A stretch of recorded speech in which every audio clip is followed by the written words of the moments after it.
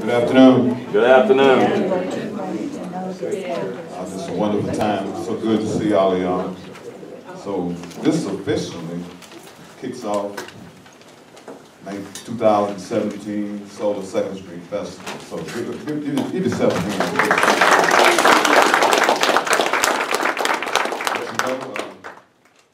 We have to do all things through God. So right now we're going to ask Pastor Wayne Jenkins to come and give us an invitation, please. Amen. All hearts and minds are stead on Christ. I want to offer today a prayer for God's people, which is to be on one accord. And this is for the unity of God's people.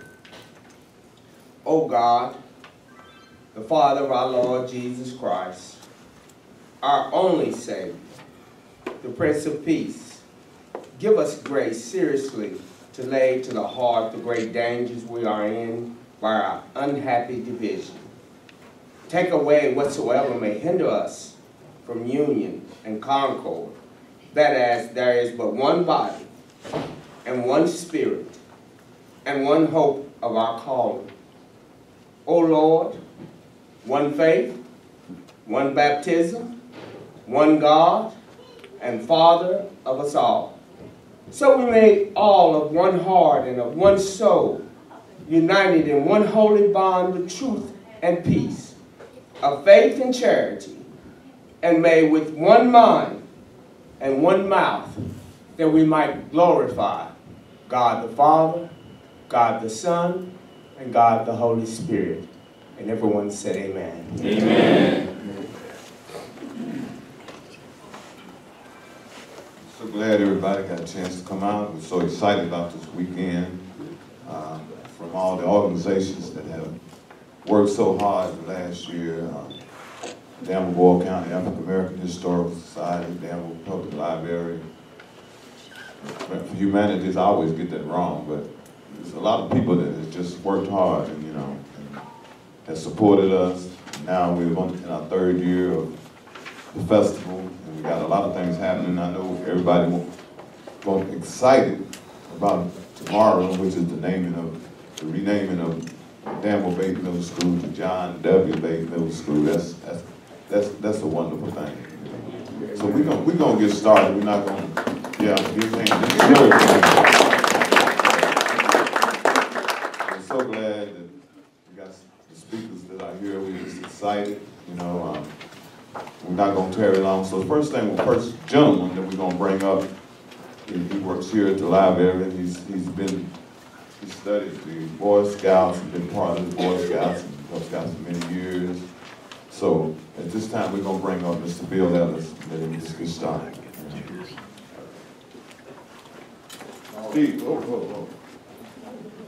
Steve Ellis, I'm sorry. That's all right. I answered anything but late for dinner. Amen. Like I said, of course, I am Steve Ellis. I do a little thing that I call Boy Scout genealogy. I come by this quite naturally, as I've been a member of the Boy Scouts of America now for over 50 years. I've been a volunteer leader for over 43 years, and that's just a few months shorter than I have been as an Eagle Scout. And I did my scouting in Southern California. And when our family moved here in 1986, I promised my wife I would do less scouting. I took on the role of the district commissioner, and that meant that I would travel to different troops in the district there, in which Danville and Boyle County were in, to see that the boys were having a good time, the leaders had what they needed and such. And I discovered that Danville was really pretty unique in the scouting that I had grown up in. It was unique because in Danville, today, a young man can experience the kind of scouting that his father or his grandfather or even his great-grandfather did. That's because we live largely still in a rural area. But that's also because a lot of the old men that were running the units had been here as boys themselves. And as I said, the troops were pretty well run, which meant I got to drink coffee and listen to a lot of stories. And I started to gather information on this because these old guys were beginning to pass away, and I felt that their work had value and that the stuff they had done had merit. And I wanted to I wanted to fill in a lot of gaps. In order to fill in the gaps, I had to know who was who and what was what. So I began to do all these different things. And I gather my sources by primary sources, by people who were in the units or people who had run the units. I look at troop stuff. Boy Scout troops don't throw away anything. Anything. And even the least little thing is important. And then I look in the city newspaper, which the Danville papers were quite in-depth on scouting. But they were unique in that the units in Danville had a history of gathering together for their courts of honor. We haven't done this in 60 years now. Every troop has its little courts of honor. But back in the day, all the troops used to gather. The troops from the 2nd Street area would gather at Bates School and hand out their awards. And, oh yes, let's get this going. It was in the newspaper. So-and-so earned his 2nd class badge. So-and-so earned his Part 1 of Scoutmaster certification. And there was a standing border review for any boy in the city. Didn't matter which troop he belonged to.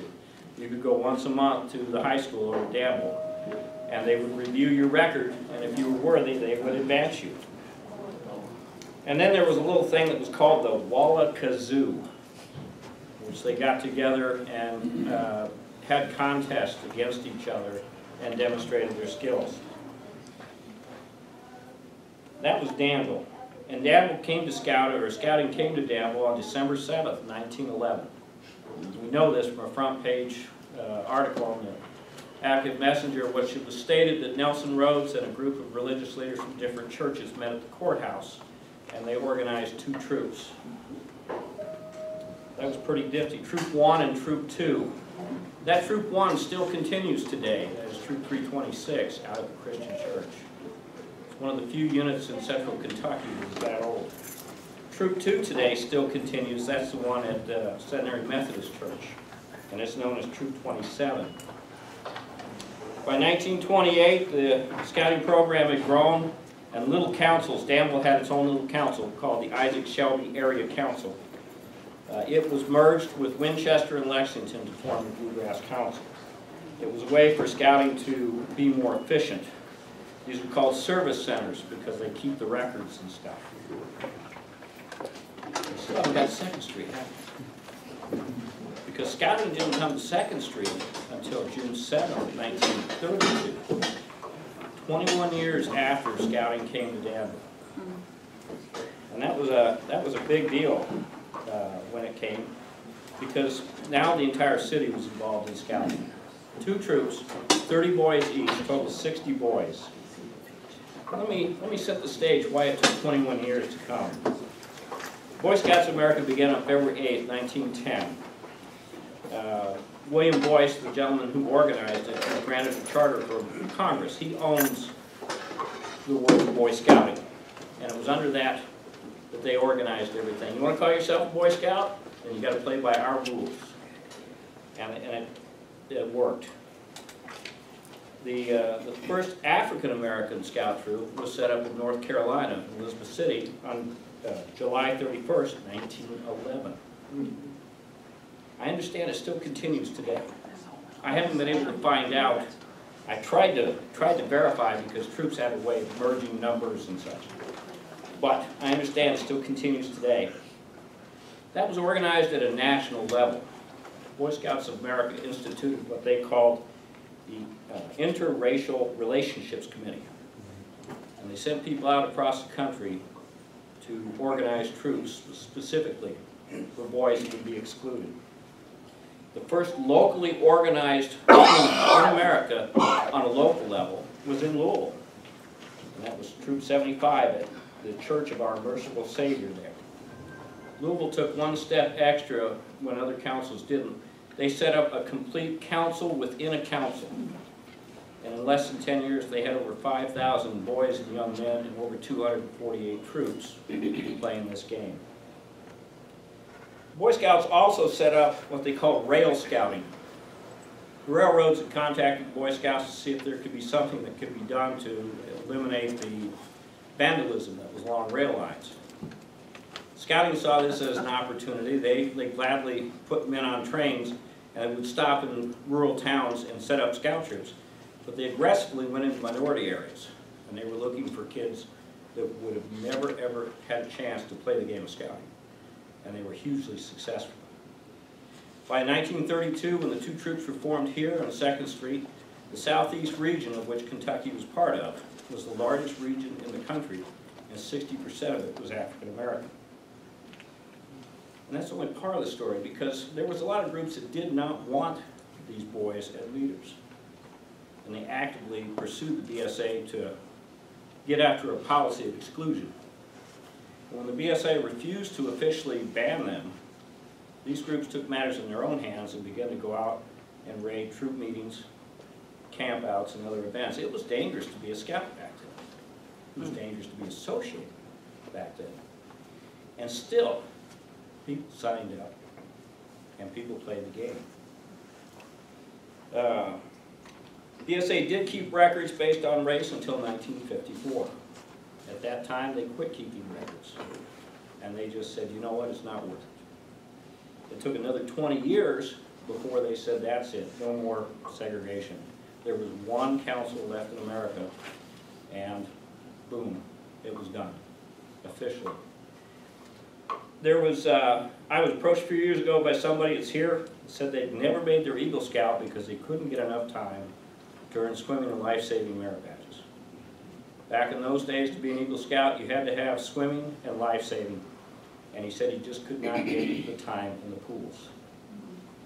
You know, as a scout growing up and working on my life badge in 1973 and trying to get done before 1974, because they changed scouting then. No longer was swimming and life-saving the requirement that it was. Oh, it's still there.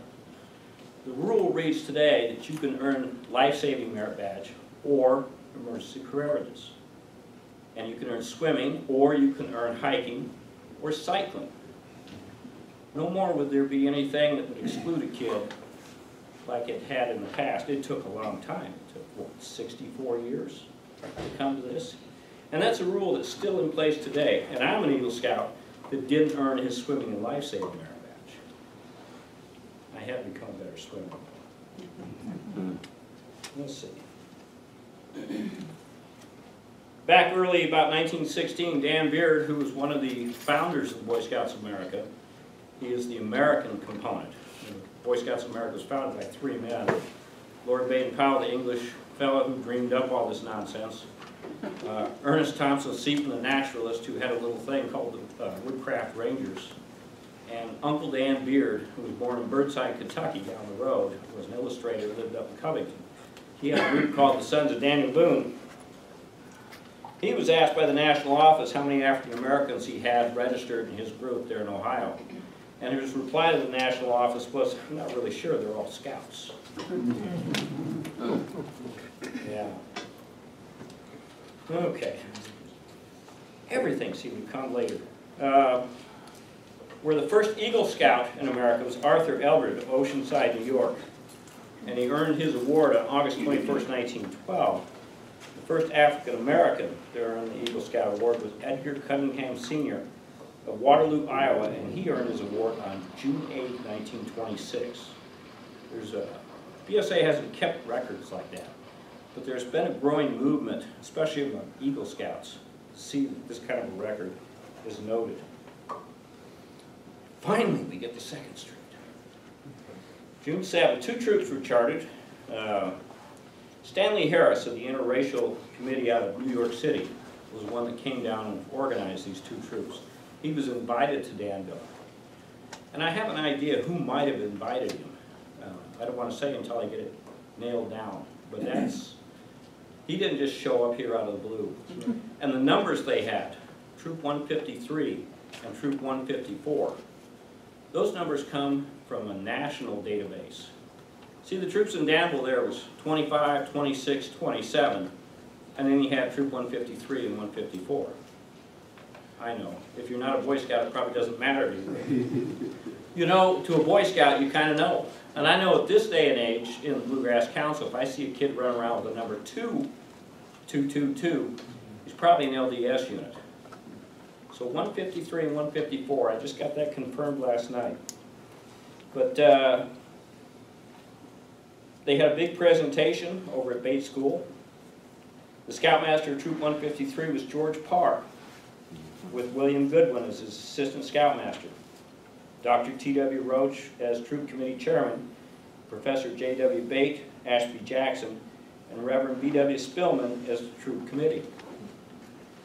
You know, let me say something about being a Scoutmaster. Back in the 30s, you actually signed a piece of paper that said you would not smoke, drink, curse, or tell rude jokes. Oh, boy. We don't do that anymore, but I wonder if we need to. Amen. Wouldn't hurt. I know, we're tittering about it now, but that was the rule, and they took it very seriously. If you look at that picture, did this move at all? Not at all. Oh, for Pete's sake. Mary, you're gonna have to. Can you? You talk, I'll. Okay. As you can see, look at those guys. They don't look, I was talking with Miss Prince there beforehand, they don't look like they pull a bunch of monkey business and fool around a lot. But they all have something in common just before you click it. Do you notice one thing that's common to those three pictures? And I don't mean the fact that they're all Scouts. And I haven't done much work on Girl Scouting and Cub Scouting only because I keep tripping over stuff with Boy Scouts, and I'm trying to do it before the old timers are gone. They all have that same look in their eye. They're all working on the Scout Law and the Scout Oath. They're all working on being better people. They're all working on getting ahead. Let's see, Scoutmaster of Troop 154 was Joseph H. Sinkler, with Franklin John Fisher as his Assistant Scoutmaster. Professor W.C. Simmons was Troop Committee Chairman, and Levi Terrence and Lawrence Mullins as Troop Committee members. These two troops would last roughly until about 1948, and then they kind of disappear. And that's the nature of Scout troops. They're kind of like flowers. They grow and they blossom, and then they fade out, and then they come back. It's like in 1954, Troop 154 was reorganized. Let me ask you, anybody here from Troop 154 in that time period? Back in the day, Back in the day? Who we got over here? Glenn Ball. Glenn Ball. Yeah. I gotta add your name to my record. I know Charles Ford, you were part of the Cub Scout pack, weren't you? Me? No, Mr. Ford. I'm not Ford, I'm Gray. Ray. Pardon my French. What's notable is back in 1954, when it got reorganized, Troop 154, Matthew Fisher was a Scoutmaster. Now that's a Scout stepping up to be a Scoutmaster. Before I get too far, let me go into what it is to earn an Eagle Scout, which is what every Scout strives to be. To be an Eagle Scout, you have to actually fill out an application. It's an award. You don't just do some badges and give you a medal. It can take years to gain. There are but 6 requirements. The first is to garner those 21 Blessed Merit badges, of which 13 are required. A young man gets a real good rounded education. The rest are up to him. There's 134 different subjects to go through. The earning of these merit badges allows a young man to learn how to teach himself on any subject. Because to earn a merit badge, what you do is you get the little book, you read the requirements, and you do what it says. If it says build it, you build it. Go there, you go there. Write it, you write it. Tell it, you tell it. When you get it all done, you find a counselor who knows these things, and you present your stuff to him. And if you're good, if you've done everything correctly, you earn the badge. If you haven't, then he'll counsel you and bring you up to speed, or he may ask you to come back. Now you do this 21 times. You do this 21 times, and pretty soon you have the ability to look at any subject, strip down the fluff, and get down to the kernel of everything. Next, you got to run around town and gather at least 3, but no more than 6 letters of recommendation. People who say you're living your life to your Scout Oath and Scout Law, and these letters are sealed. So you better be good. Okay? You must serve your fellow Scouts in a leadership position for no less than 6 months. Then there's the Blessed Project.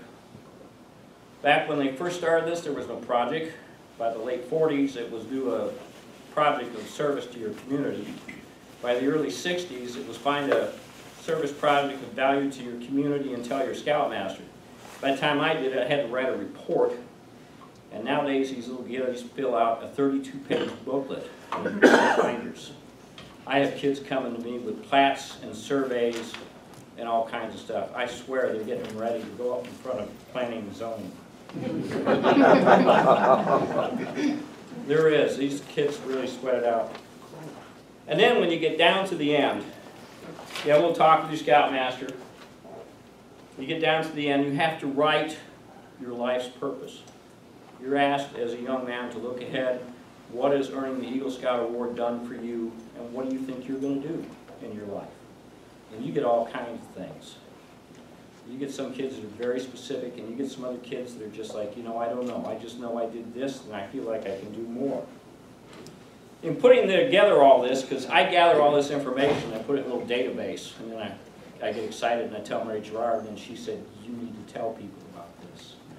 How do I talk to a room full of people who aren't involved in scouting?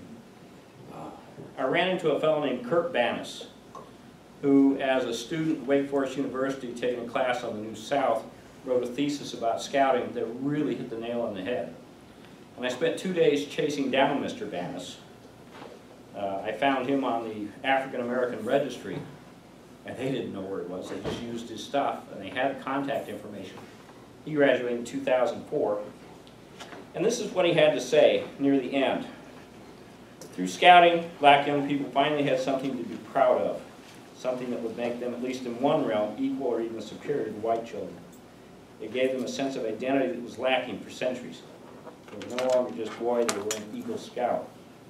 Before desegregation, in nearly all white Eagle Scout applications, the essay included references to leadership opportunities that came out of their award. Leadership is mentioned much less often among black applicants, having not seen the same opportunities for leadership in their communities as they progressed through the Scouts. Another theme among the pre-civil rights applications was frequent mentioning of God and church in the white applications compared to the black applications. The white applications tended to connect God and country together as an important trait of an Eagle Scout, as for example, the Eagle Award would show me that I've been doing my duty to God and my country as a Scout. Black Scouts did not mention citizenship nearly as often, and when they did, it was usually in a secular manner. I am an American on whom the future of this wonderful country depends. Learning to be of service to others. This distinction is the result of a lack of citizenship experienced from the beginning of this country. It is telling that an organization like the Boy Scouts of America, dedicated from its inception to raising men of high moral strength and conviction, supported racism. But at the same time, on a national and local level, the Scouts did have certain leaders that pressed against the grain of society for racial change. In the end, though, our most valuable insight is into the minds of these young men who wrote of an equal chance for distinction and success in their Eagle Award essays. This relatively small achievement may have helped and inspired them to push on in the fight for liberty. As I said, I had mentioned a few names before of these men that stepped forward, at least in 1932. Dr. T.W. Roach, he died when he was 35. He was a dentist. His son, Sanford, Chick, was a head coach at Dunbar in Lexington in 1950. Ashby Jackson was 70 plus when he died in 1948. Contractor, mortician. It says here he had no children. I don't know about that. He was also a member of the Elks, Oddfellows, something called the UBT, and Masons. Matthew Fisher was 59 when he died. First president of the NAACP here in Danville. John Franklin Fisher, teacher and coach at Bates School. His boy attended the Yale Medical School, and he was part of the VGA League champion team in 1931. William Goodwin, director of public relations at KSU, former teacher at Bate High School and coach. A referee. You don't mess with referees, do you? Joe Sinkler died in a car crash in 1948. on his birthday, 2 months after his wife's long illness. He was First Baptist Church Sunday School superintendent, city councilman, painter and paper hanger. It too said he had no children. George Parr, he died as an old man. Head janitor of the post office, active in choir of the Presbyterian Church and community chest, died in 1971. They had him listed as a World War I veteran. I could find no other listing of him. And Lawrence Mullins, all I got from Lawrence Mullins was he was a playground director in 1935. And I'm not sure if he was a student in 1949 UK or not. I run into a couple of different Lawrence Mullins. James Harrigan died in 1971, Doric Lodge, and I have a Carl Bachman as a private first class. This would have been World War II. Let me read some other names here. Julian Fisher, William Faulkner, Harry Whitley, William Billy Tucker, Kenneth Prince, Carlos Rice, Roy Neal Jr., William Howard Rice, Walter Trumbo, James Richard Jones, Charles Ford, Billy Joe Johnson, James Munford, Ronnie McCowan, Donald Lee Faulkner, George D. Fields, Horace Ball, Gary Ford, Billy Brown, Wallace Hines, Ben Jenkins, Eliezer Gray, William McGee, James L. Anderson Jr., and Thomas Lewis. Now the two troops were gone by the time I got here in 1986. It'd be nice to get them going again, but who knows. We do have at least 3 African-American Eagle Scouts in town. Marvin Swan in 1971, Jim Shannon in 1973. And Steve Davis over at Troop 326 was telling me about a young man named Eric Coulter. Yeah. I couldn't get, I think that was about 1979. So we were discussing this the other night, and he said Mr. May saw Mr. Coulter on the street there as a kid and says, "You need to be in our scout troop." And that's when Mr. May ran.